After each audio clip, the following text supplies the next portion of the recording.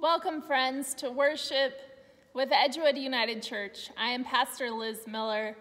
It is an honor and a blessing to be joining together in worship, uniting our spirits across our homes as one united church.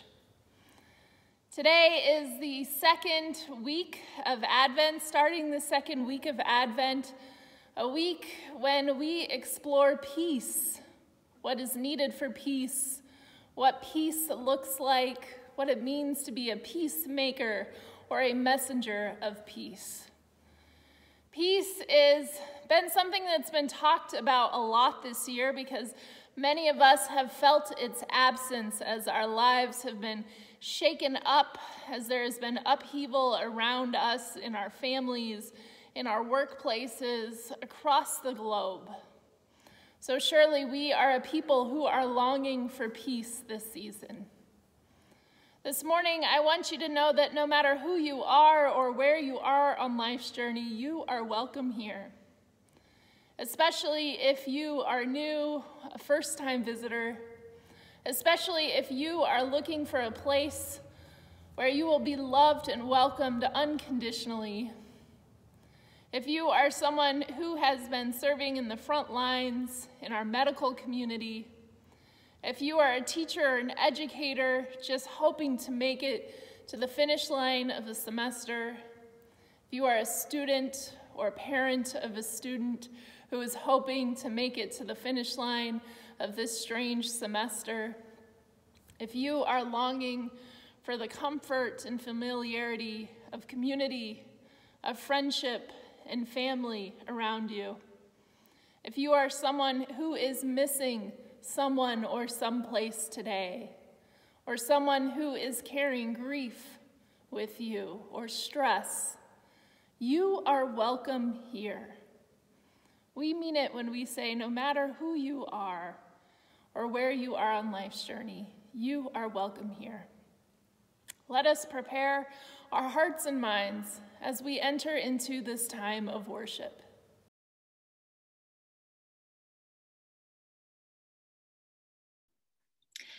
Please join me in the call to worship. John the Baptist said, "Prepare the way." So, friends of faith, how do we prepare our minds for worship? We silence the inner critic.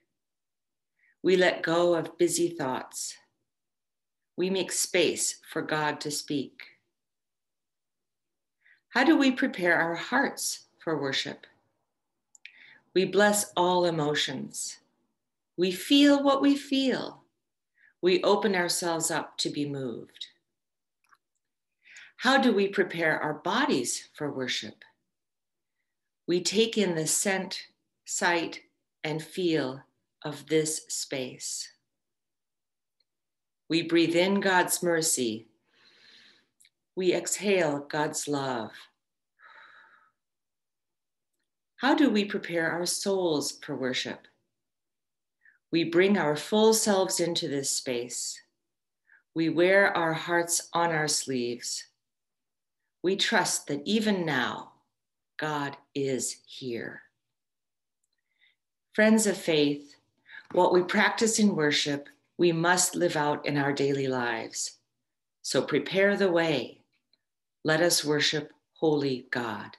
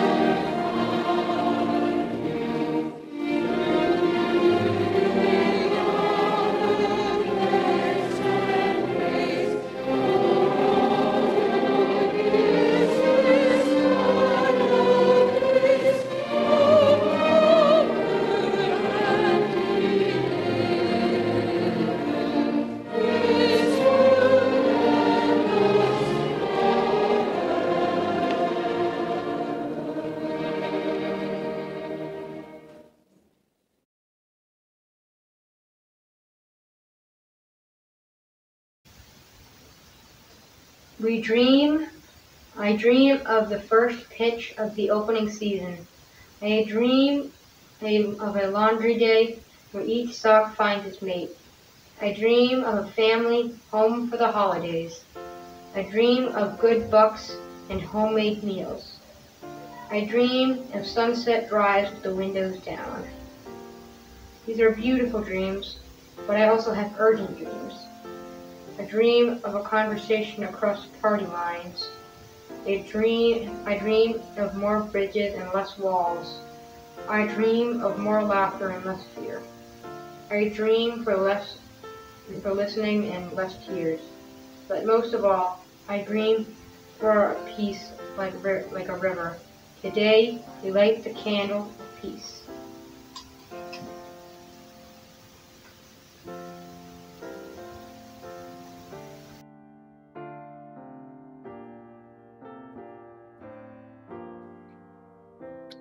God of peace, we must admit there are a million things on our minds.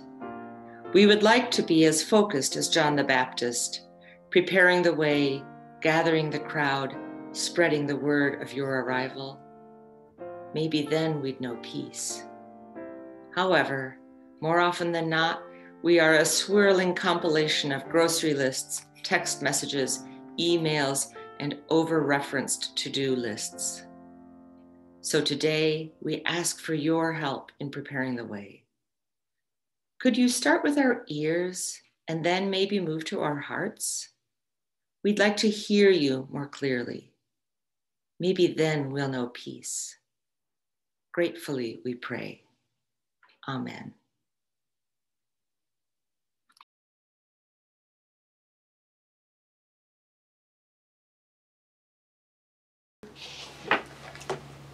Good morning. It is so good to see all of you. We're going to read the story this morning of who built the stable. Have you ever wondered who built the stable where baby Jesus laid? Was it built of bricks or was it built maybe of clay? We all know that Mary and Joseph traveled so far to find shelter on Christmas Eve night. And we all know that they were offered the only room in town in a stable, and we all know that their roommates were donkeys and oxen and lambs. But what we don't know is who built that stable where the baby Jesus laid. Who built the stable where the baby Jesus laid?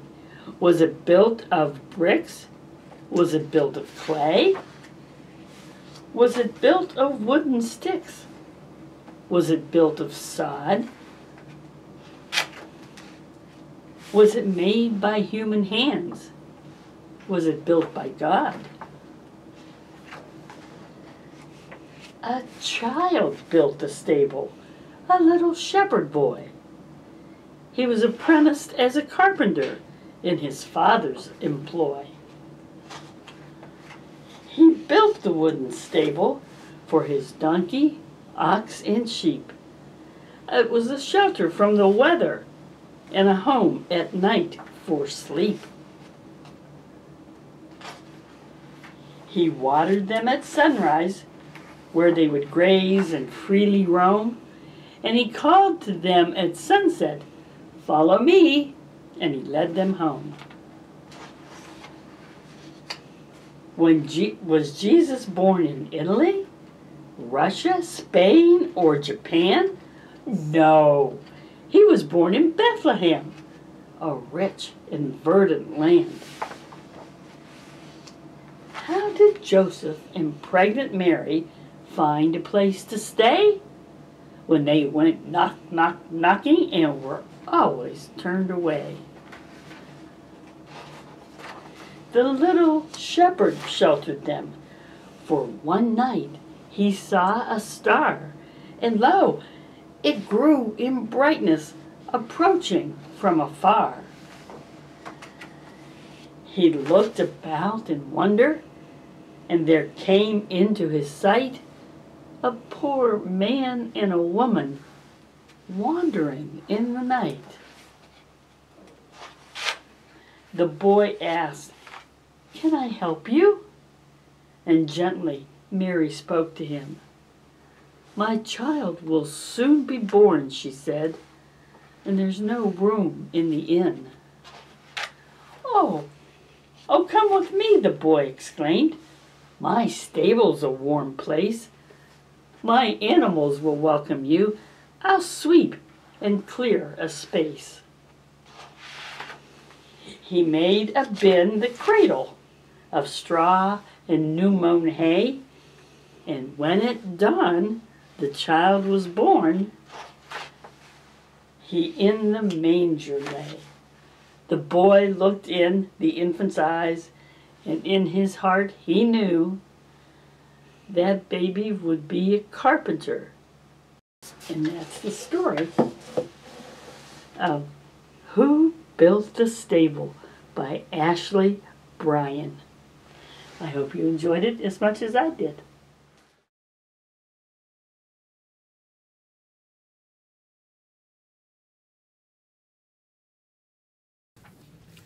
There's a light a come into our darkness. There's a light a come in our way. There's a light a come into our darkness. Come, O light, and shine today. There's a light a come into our darkness. Come, O light, and shine today. There's a king a coming for his kingdom. There's a king a coming to stay. There's a king a-coming for his kingdom. Come, O King, and show us the way. There's a king coming for his kingdom. Come and show the way. Brighter than the rising sun, the Son of God. The Son of God is near. Free us from our human sin. We wait for me. We wait for midnight clear.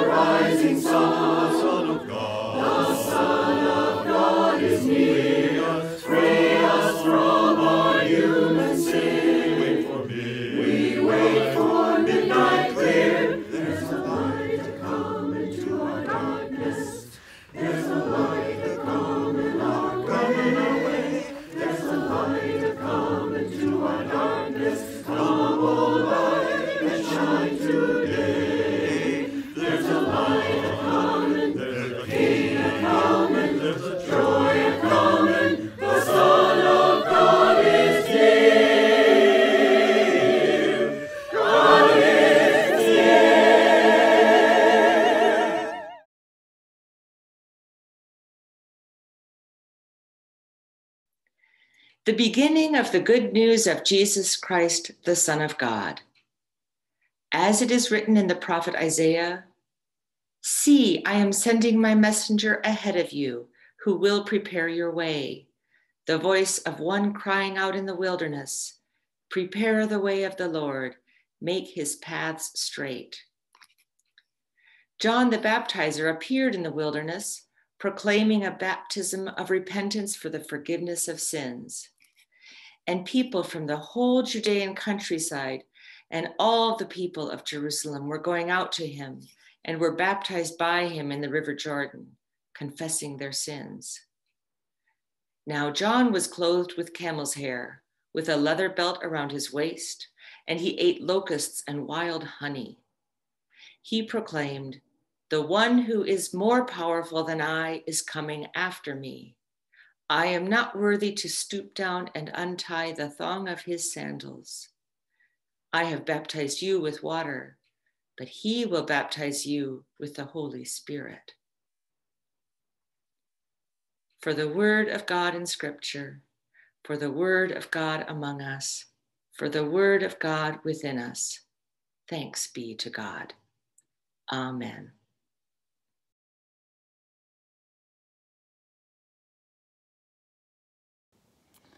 This weekend was the 8th anniversary of the death of Nelson Mandela. His legacy is as the great anti-apartheid and anti-racism leader, a mediator and practitioner of reconciliation, an expert on conflict resolution. But long ago, especially early in his life, Mandela was considered an outlier by those he confronted. He was a rebel, someone to be feared and silenced. Mandela spoke hard truths to people who were not ready to hear them. He was part of a long tradition of prophetic leaders proclaiming the way to justice, urging others to join him in transforming a system of oppression and building a new future for South Africa, one that was not based on the color of one's skin. His words that are remembered as pithy, inspirational quotes today were the same words that landed him in prison and had him labeled as treasonous. We remember him as a peacemaker, but he was once known as an inciter of violence.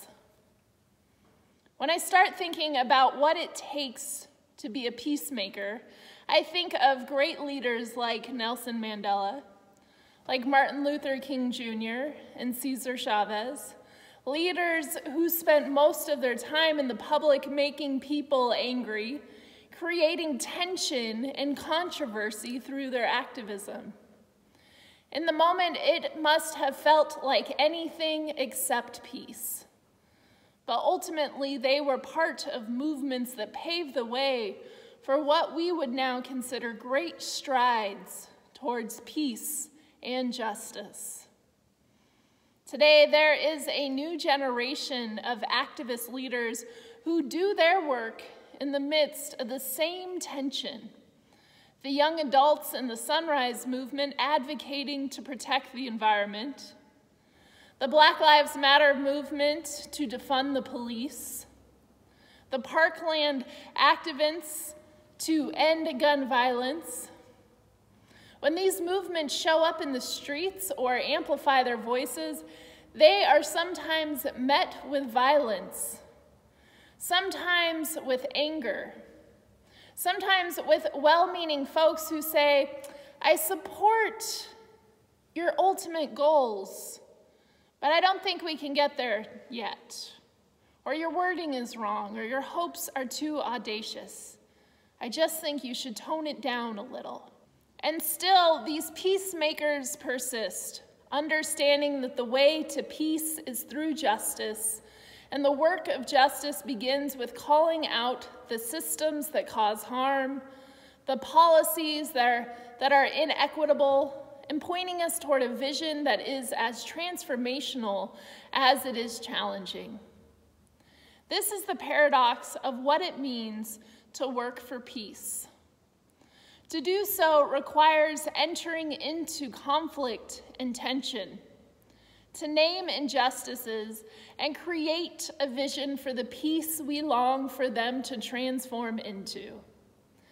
Messengers who bring us dreams of peace are often the ones who stand apart from the crowd, who make us uncomfortable, and who shout out words that are before their time, meaning they might feel a little more radical than we are inclined to be. So it was with John the Baptist, clothed in camel's hair, eating locusts and wild honey. Hairy and an eater of bugs? No thanks. Before he started shouting, he would have stuck out from the crowd and caused more cautious folks to cross over to the other side of the dirt road when he came their way. His message wasn't much more inviting. Who wants to hear someone shouting that we need to repent and confess our sins? Every pride parade I've ever been to has at least one man standing off to the side shouting something with very similar language, and I happen to make a beeline away from them. The difference, though, between those men and John the Baptist is that instead of shouting a message of shame, John the Baptist proclaims a message that points toward God. God's peace is the one that we are called to look out for in the world, in our activism, and at home in our lives. It calls us to ask hard questions, to examine our relationships and our actions and say, what is causing harm, either to myself or others? What would it mean to be in right relationship, to be grounded in love? What needs to change in order for me to find peace? Advent is not an easy season. It is a season of active preparation for a new way of being. In order to get to peace, we have to acknowledge what isn't working, what needs to change, and what peace will finally look like. John the Baptist's message is tied to the prophet Isaiah's prophecy saying what God is going to do in order for peace to prevail in the world and in our lives. I am sending my messenger ahead of you, the voice of one crying out in the wilderness. Prepare the way of the Lord. Make the Lord's path straight. In Advent, we are reminded that God comes down to earth to be with us, to help us prepare to fill the valleys, those valleys that manifest as aching holes in our hearts, the holes that come from loss, from unsustainable relationships or patterns. God comes down to fill those with love. God looks at the mountains, the obstacles that seem too large to overcome, the paths that seem too steep or too treacherous to walk, and God lowers them, making them passable for even the most timid adventurer, restoring hope to the hopeless. God makes our path straight, which has nothing to do with what gender you are attracted to and everything to do with taking the things that seem out of line and downright messed up, and God straightens them out until things make sense again, until things are going in the direction they are supposed to. In Advent, we are reminded that when God is present among us, the rough ways will smooth. The impossible will find a solution. The difficulties will become simple. The pain will turn into healing. The chaos will turn into peace. Our messengers of peace are reminders of God's presence in the world. Reminders that God is moving us through conflict so that we can know peace that comes beyond justice. Our longing and preparing for peace at home are reminders that change is possible and that we are co-conspirators with God as the Holy Spirit weaves messages of peace throughout the world. This month, you may find yourself in moments that feel more like war instead of peace. Maybe a moment of frustration of not being able to go somewhere or see someone you would typically see this time of year. A moment when you are trapped in a tense political conversation. A moment when you realize your child's wish list is longer than Santa was planning on spending. In those moments, I hope that we will remember that God's peace surrounds us, that God is bringing peace to earth, our earth, and that those moments of stress and strife will soon fade into something much sweeter. May we look to the messengers of peace and lift up gratitude for the ways their strength withstands the conflict that change often brings and moves us toward peace for our lives, for the future, for all of earth. Amen.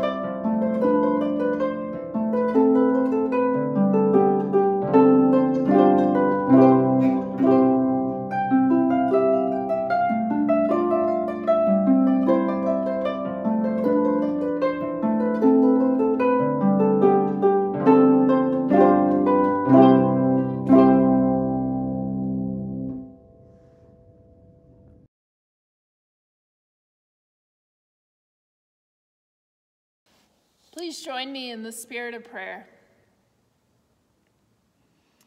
Dear God, we believe that a voice cried out in the wilderness, saying, "Prepare the way of the Lord." And so we show up to church, even online. We march toward justice. We roll up our sleeves. We plant trees for our children. We make art. We choose hope. We gather at the table. We set an extra plate. We sing loudly with joy. We share stories and wisdom. We celebrate children. We fall together. We rise together. We love together. We do all these things because we believe that God loves us so much that God shows up here. So we prepare and prepare for that next beautiful day. May it be so. Amen. O Lord, hear my prayer. O Lord, hear my prayer. When I call, answer me. O Lord, hear my prayer. O Lord, hear my prayer. Come and listen to me. O Lord, hear my prayer. O Lord, hear my prayer. When I call, answer me. O Lord, hear my prayer. O Lord, hear my prayer. Come and listen to me.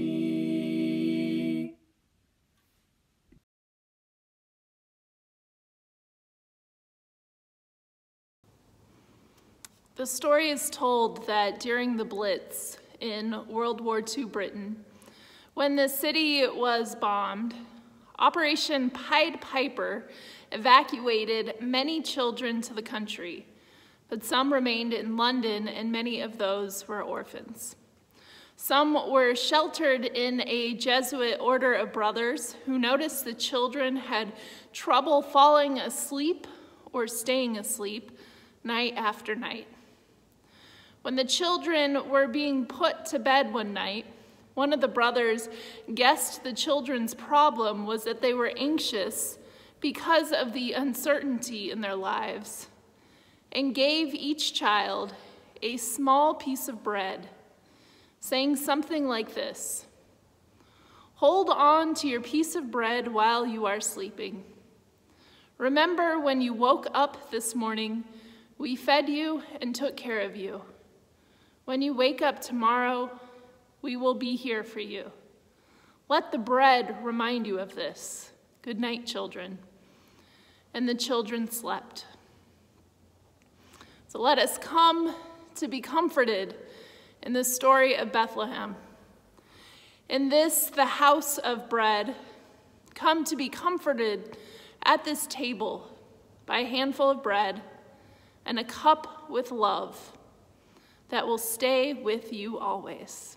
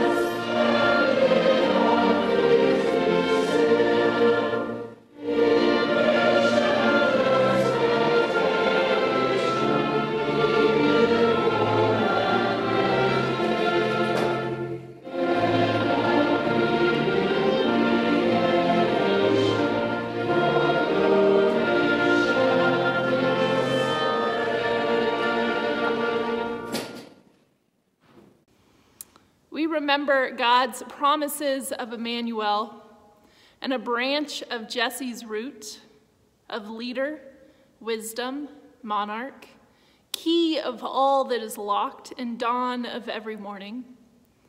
And we remember the sacred story that happened in the house of bread for a new mother and a fostering father, sheep and shepherds, a few wise travelers with gifts, and many, many angels. And we remember that baby named Jesus grew up to heal people and teach them strange parables that made people angry. At Passover, he broke unleavened bread and poured wine and loved freely. So let us pray together now. In our lonely nights, under our guiding stars, with the hopes and fears of all our years, we come for comfort, for peace of mind and peace on earth, for a blessing on our hands and the bread in them, on our lips and the cup we lift to it. May this bread and cup be your holy life, that we may ponder in our hearts and pray in our community. Amen. The Holy Child of Bethlehem descends to us and is born to us in these days. Let us share the bread.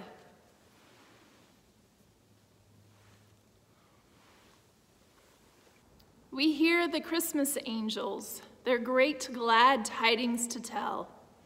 Let us drink greatly, for Christ abides with us. And let us pray. God, we give you thanks that you have come to us in the child of Bethlehem, in this bread and cup, and in your answer to all of our hopes and your offer of peace, deeper than any truce, truer than the upheaval that surrounds us.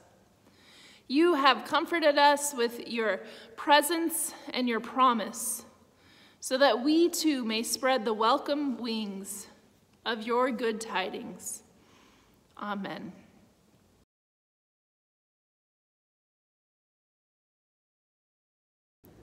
This year on Christmas Eve, we will of course be worshiping online, but we will be bringing our beloved traditions of that service into this new way of worship. So it'll be a service full of our favorite carols, Christmas carols, full of readings of the Christmas story, and of course singing Silent Night and lighting candles. Now each of us are invited to participate in our digital online candle lighting ritual, and to do so, I invite you to record a short video of yourself, just like this, where it's you and the camera, and I've turned off the lights in here to create the effect a little bit more of Christmas Eve. And I have a candle with me, and just outside to the right of me, I have a second candle that is lit. And to record your video, you're gonna wanna start like this. Make sure your candle is in view, then pass it to the right to light it, and then pass it off camera to the left, as if you are passing that light on to the next person. If there are multiple people in your household, you can crowd next to one another as if you were in a pew and light each other's candle, ending with the left side, passing it out of view of the camera one final time. We will compile these videos together into an epic Christmas Eve candle lighting ritual during Silent Night. If you have any questions, please feel free to ask. I'd encourage you to record these early and get them in They are due by December 20th. You can email them to me, Pastor Liz at Edgewood UCC. We hope to have as many folks from the congregation, whether you are local or worshiping with us across the country, join together on Christmas Eve night. As we go out into the world, as we leave this time of worship, I pray that we will be bold in our peacemaking, that we will loudly proclaim ourselves as messengers of peace, knowing that through the conflict, through the tension, justice will prevail. Peace will reign on earth. God's peace will reign on earth. I pray this, hoping you know that no matter where your journey takes you, the grace and peace of God will surely follow. Amen.